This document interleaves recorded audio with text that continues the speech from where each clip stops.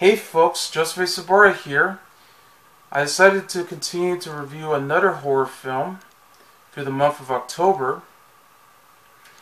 And this is the most popular and memorable, iconic horror film that came out on November 3rd, 1976. And this is the first film adaptation of Stephen King's first novel, simply called Carrie.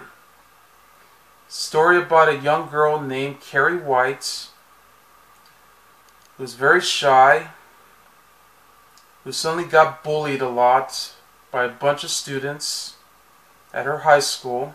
She lives with her mother, who's a religious nut, but we soon discover that she has telekinesis powers, so that way she could use them to go after her tormentors. Yes. And this is the movie that definitely become memorable, as we all know, where we had the scene where she was dumped with a bucket of pig's blood used as a prank when she was chosen as the prom queen, as you can see in the back of this Blu-ray. Yeah, right there. And right here is William Katt. That was going to be the prom king. And this is a 40th anniversary edition Blu-ray that's released by Shout Factory, that's part of the Screen Factory label. It's a 2-disc Blu-ray set, as you can see. Yeah, I know it's upside down, but it's okay.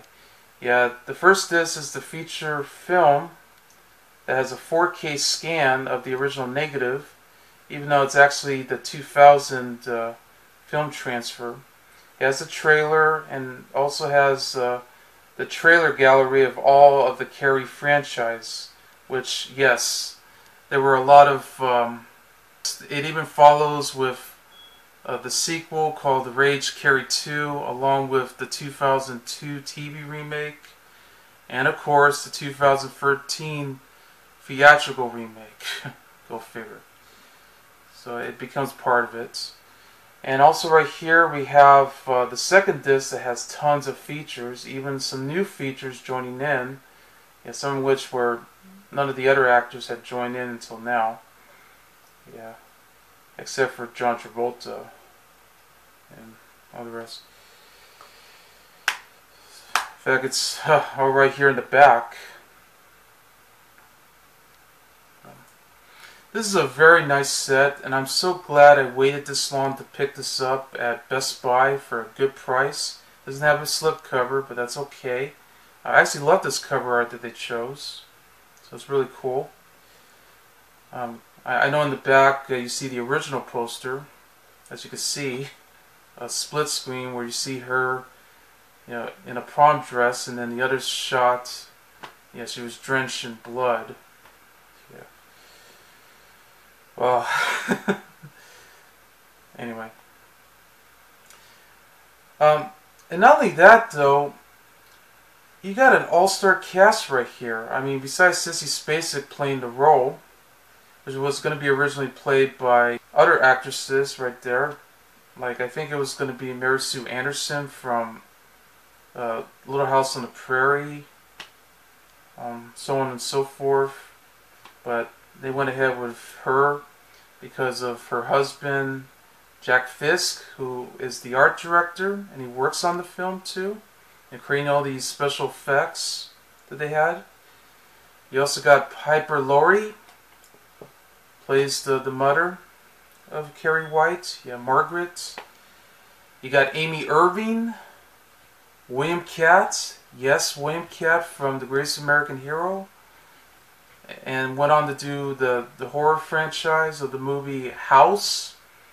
He did the fourth sequel, I believe, but he was in the first movie, and definitely the best one. And I actually met the actor, by the way, when I went to Inclusion Films. Yeah, he's very nice. Yeah, Betty Buckley, who went on to do the film just recently, Split, that M. Night Shyamalan directed. Yeah, the one with James McAvoy and Anna Taylor-Joy from The Witch. Yeah, there's going to be a sequel to that, which is going to be called Glass, and yes, it's part of the Unbreakable franchise now, since we already found out. You also got Nancy Allen, who went on to do some other films by her husband, who's the director, Brian De Palma. Yes, Brian De Palma, who actually directed films like Sisters, Phantom of the Paradise, Scarface, Carlito's Way, even Mission Impossible, all come to mind. You also got John Travolta, yes, and this was his first film after his TV series Welcome Back Kotter. So I guess in a way he's sort of like an evil version of Barbarino.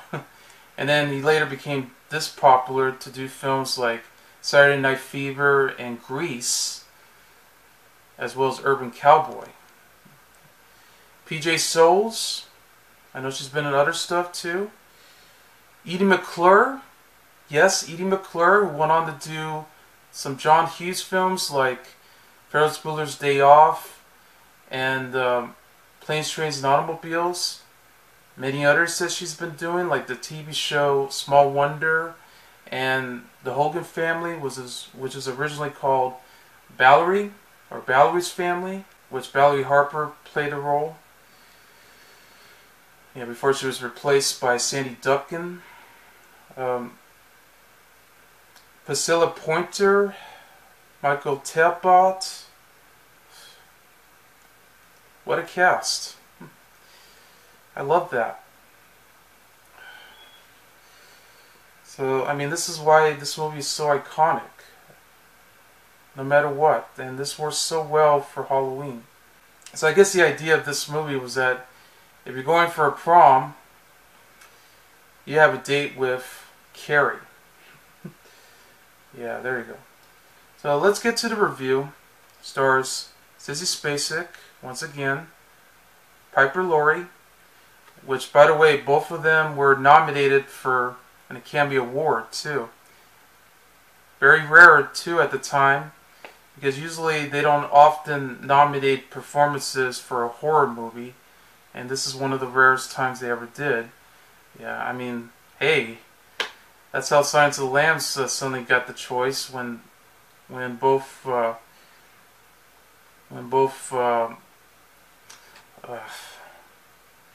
Jodie Foster and Anthony Hopkins got nominated, and they won, too. Okay, well, back to that.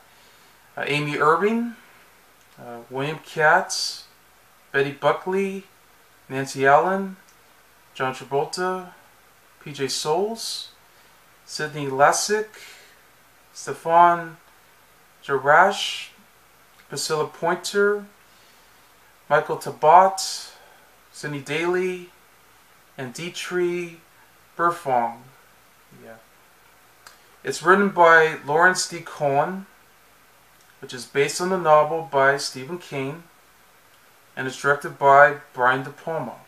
The movie begins where we meet a 16-year-old teenager who's very shy, unpopular, and was totally bullied a lot, named Carrie White, who's played by Sissy Spacek, who at the beginning of the film, we see her along with her classmates, playing volleyball. She suddenly misses it just as soon as the bell rings.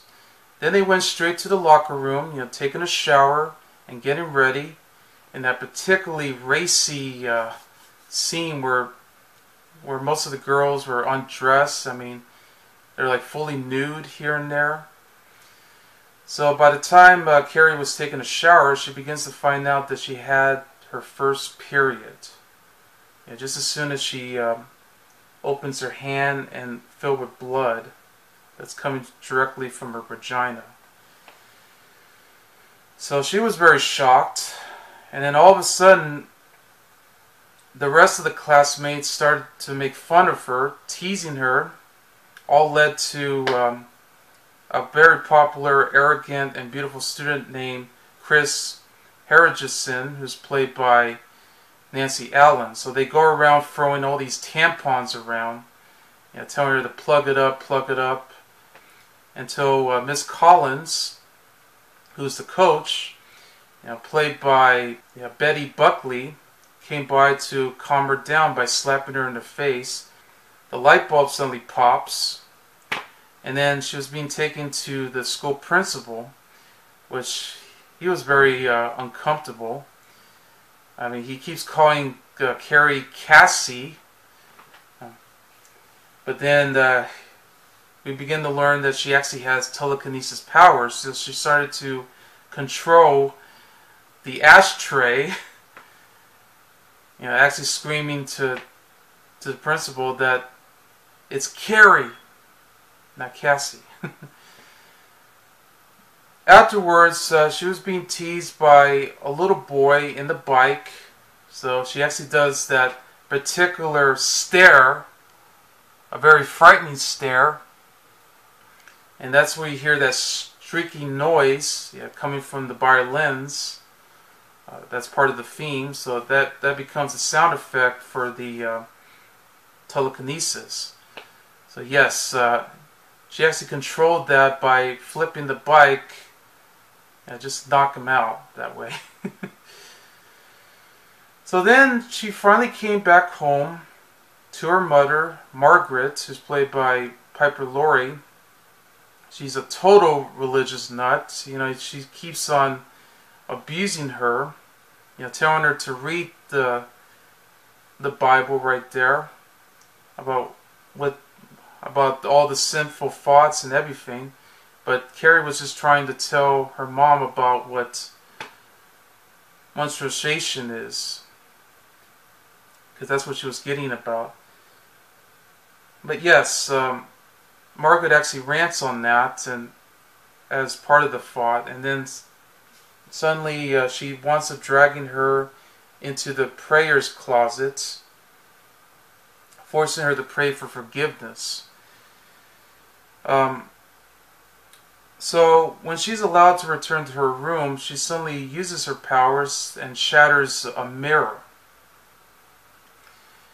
Then we meet Carrie's classmate named Sue Snell, who's played by Amy Irving, who felt very guilty about the whole thing that happened at the locker room. Because, yeah, she was part of that. So she actually asked her handsome and very popular boyfriend named Tommy, who's played by William Katt, to actually invite Carrie to a prom in order to make it up for the cruelty that she was going for, because she really deserves a better treatment than that. But Carrie was totally reluctant about that, so Miss Collins suddenly convinced her to accept Tommy's invitation. So during Collins' after-school detention, Chris fiercely throws a tantrum and definitely skips her detention for tormenting Carrie. Yeah, they decided to do some exercise and all that just as a punishment. Yeah, I mean, at this point on, Miss Collins totally slaps Chris in the face. She totally deserves that. And she got suspended and decided to leave. And not only that, but she also swears at Miss Collins. She left and Chris decided to bring up a plan to pull a prank on Carrie with the help of her boyfriend named Billy, who's played by John Travolta. Yeah, Billy was just driving around drinking some beer. He spotted the guys driving around just so they can hang out, but he says not today. So then a cop pulls over and he was about to hide the drink so that way he won't get caught. But then Chris calls him, "Watch it, you little shit." And then Billy just slaps her saying, "I told you not to call me that." And then they started making love, and they hatch a plan to actually pull a prank on Carrie White by going straight to the slaughterhouse. They bring in a sledgehammer to slaughter a pig, and that's how they created the pig's blood. And they put it inside the buckets so they can set it up on top of the gymnasium. So when they go up on stage, that's when they're going to pull the rope all the way down. And yeah, there's animal cruelty right there too, as you speak. But this is a horror movie, so we're We're bound for that.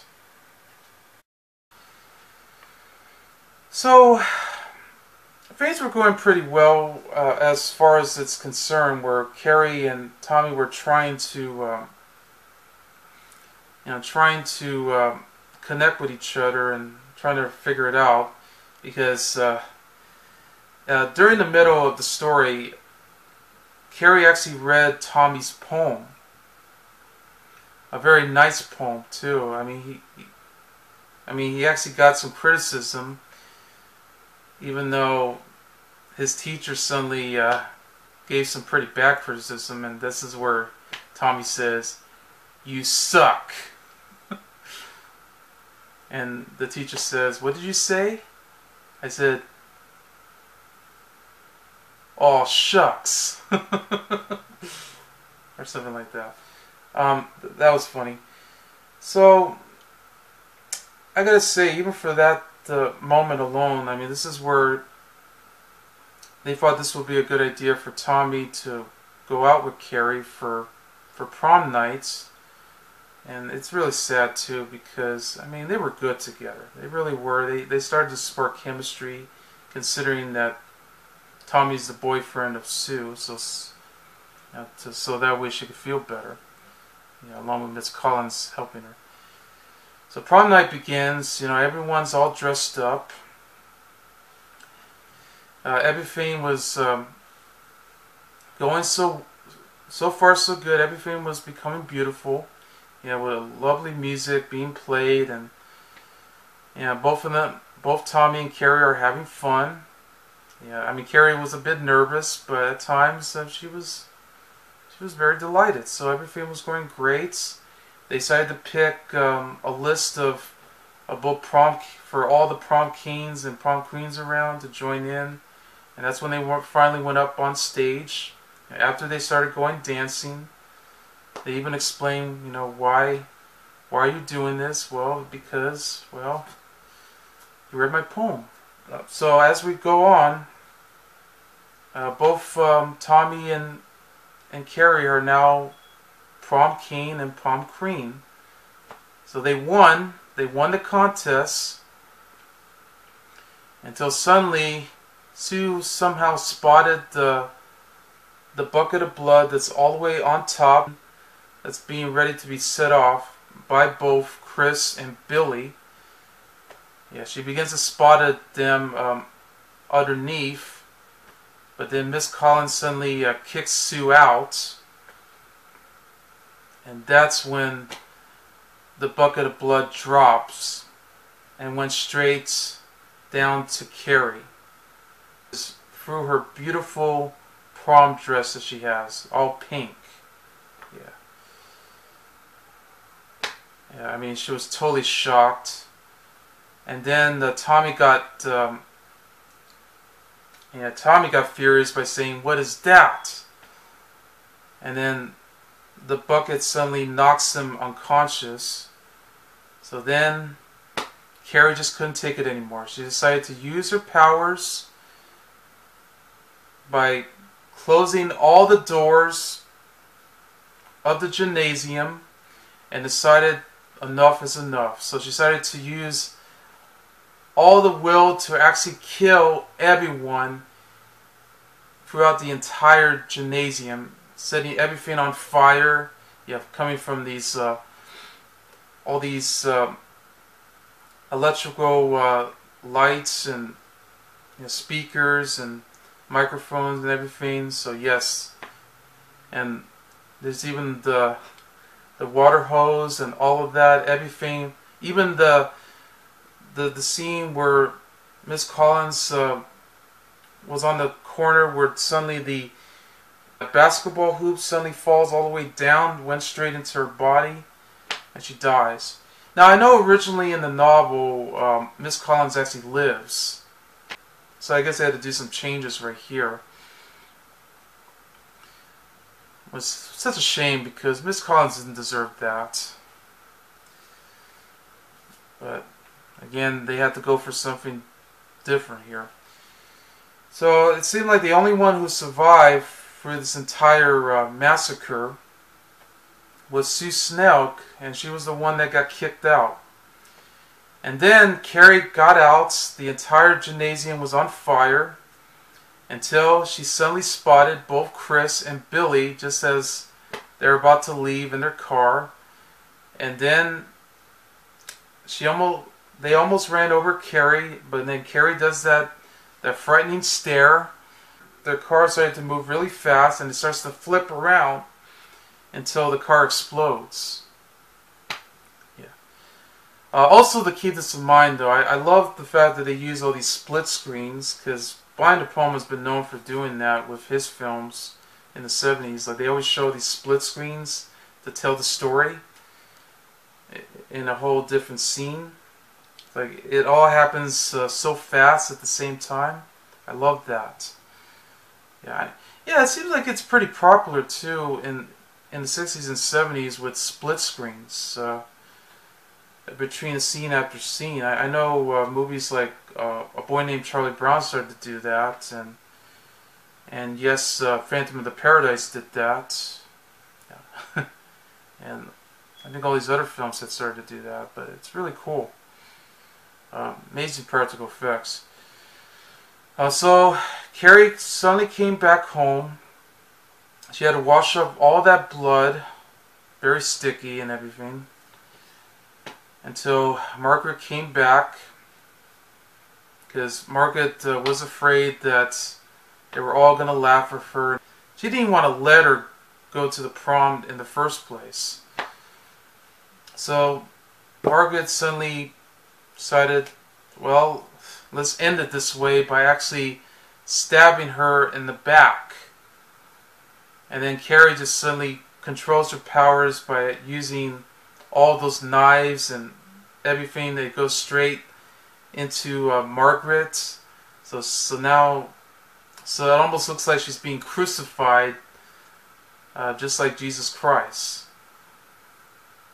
Yeah, with the two knives going straight into the wall. And all these knives, all these utilities going straight into her stomach and everything.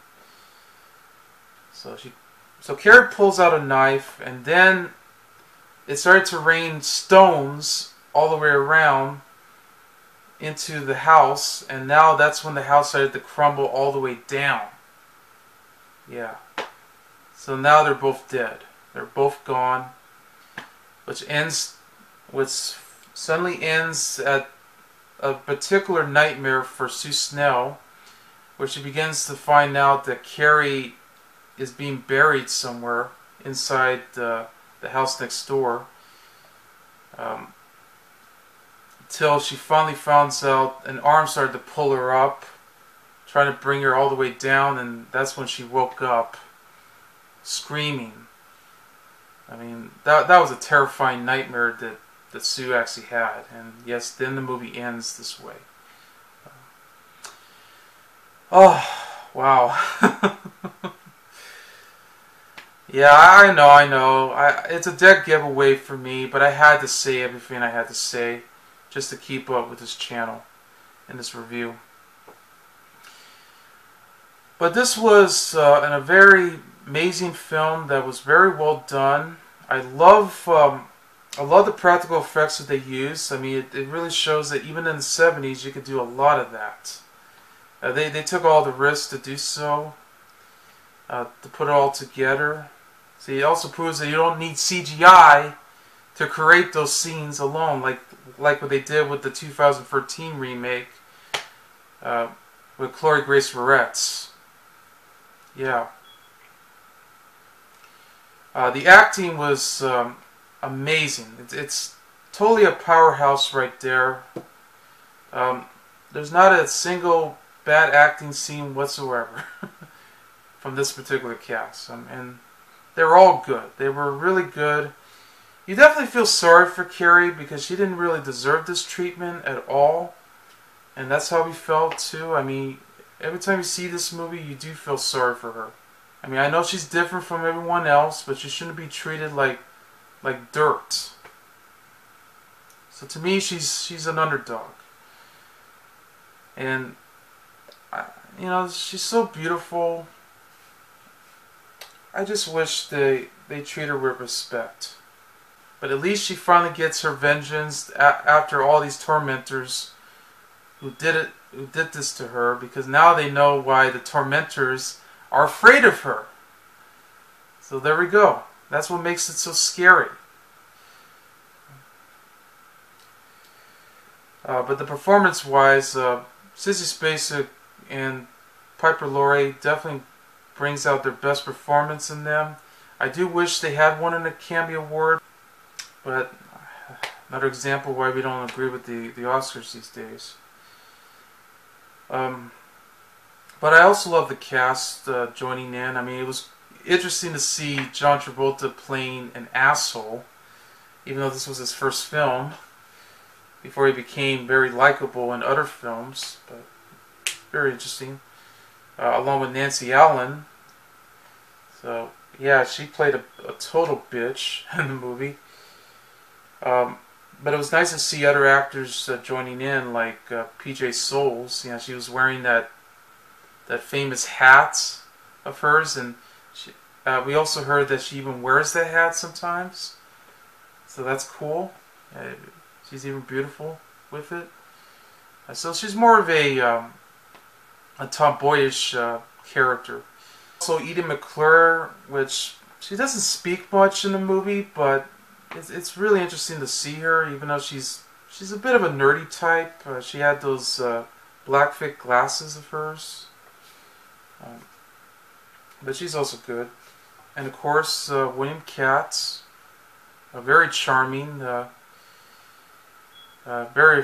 He's also funny at times too, but he's very charming, and I feel like, you know, having him together with Carrie really works. You know, to me, I think this would have started a relationship, but the whole point of this was just to make her feel better. So, because Tommy is, of course, is Sue's boyfriend. And also, Amy Irving was very good as Sue, and it was great that even though, you know, she made a big mistake, you know, she started to change, trying to help her with Tommy joining in. So now everything turns out, the hoping things will turn out for the better. But now you know how she feels too.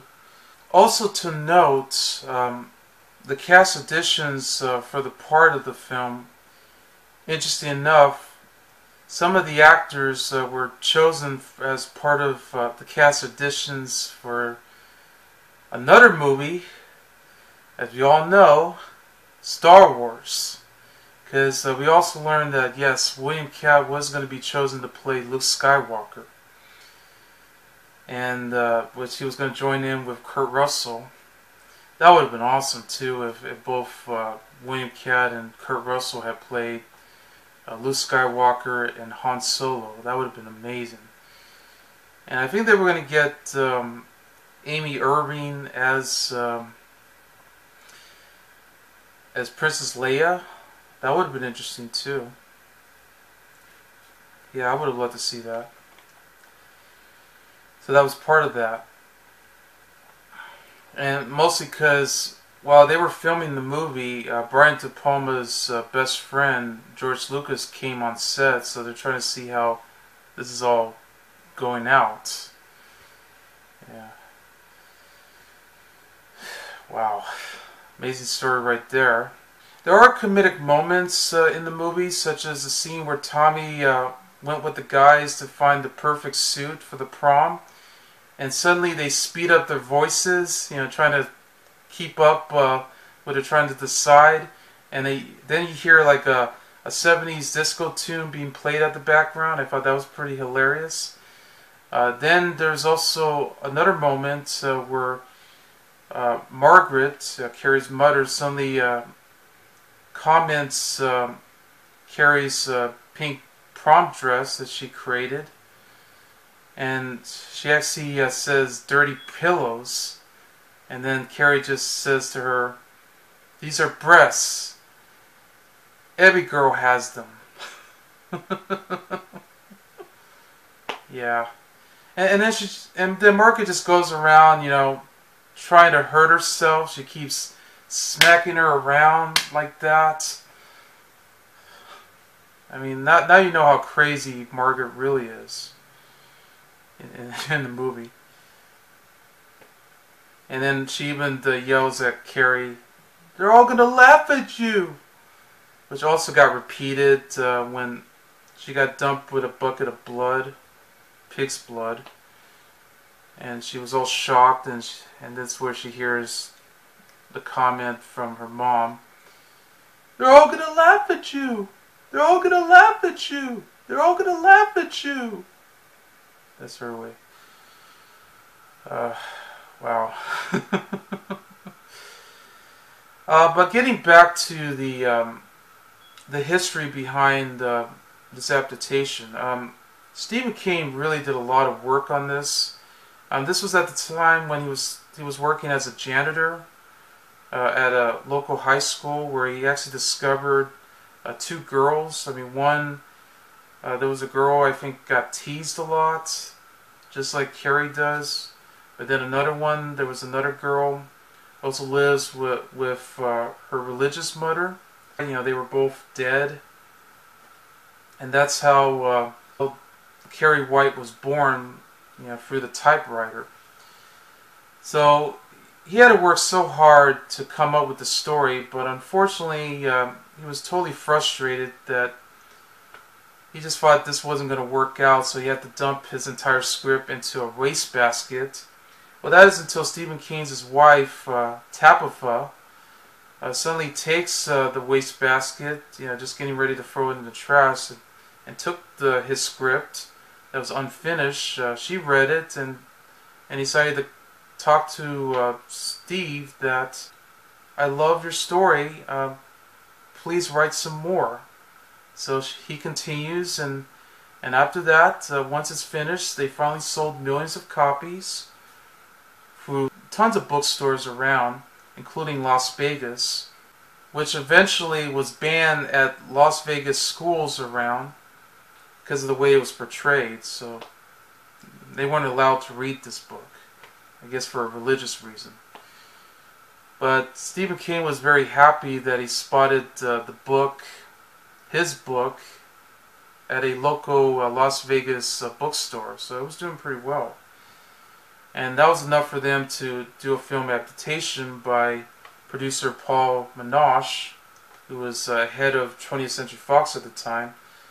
But the studio couldn't pick this up, and in fact no other studio could pick it up until United Artists decided to take the chance, because they had a female executive to join in, the first female executive, and she loved the idea to turn this into a film adaptation.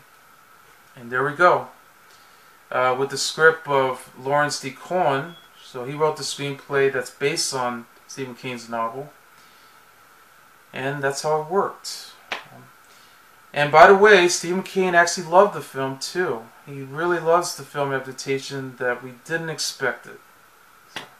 And that's why the film became very popular and totally iconic. Really relates to high school around, you know, and of course proms and everything. This was a hit though, by the way. Its budget was $1.8 million and only made $33.8 million in the U.S. So it was a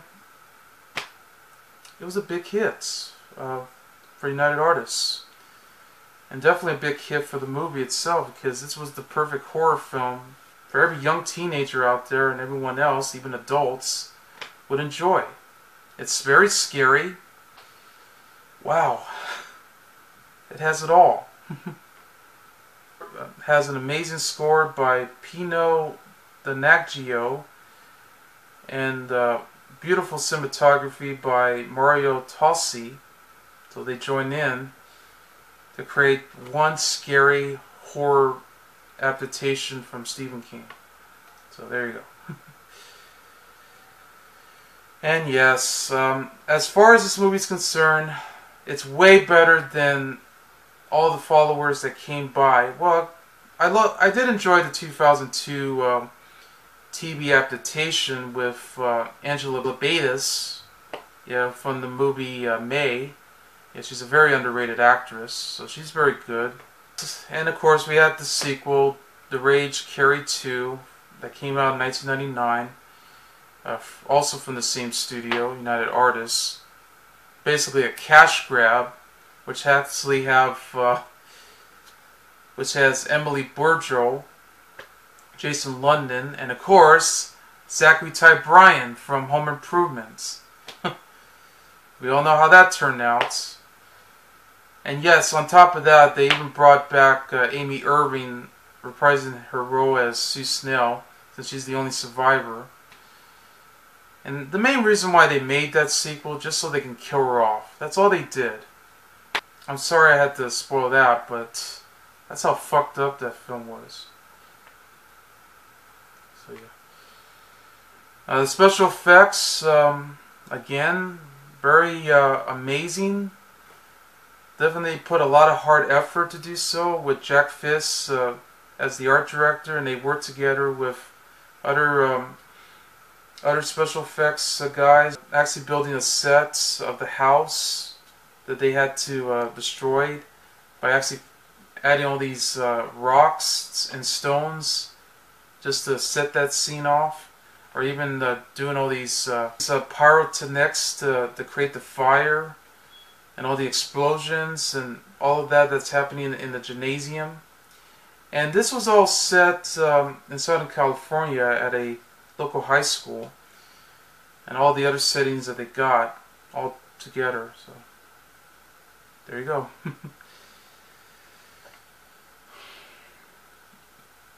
But still, it's the perfect horror film to watch. You'll never forget. So anyway, I give Carrie, the 1976 original, 5 stars. I'm Joseph A. Sobora, and I'll see you later. Bye.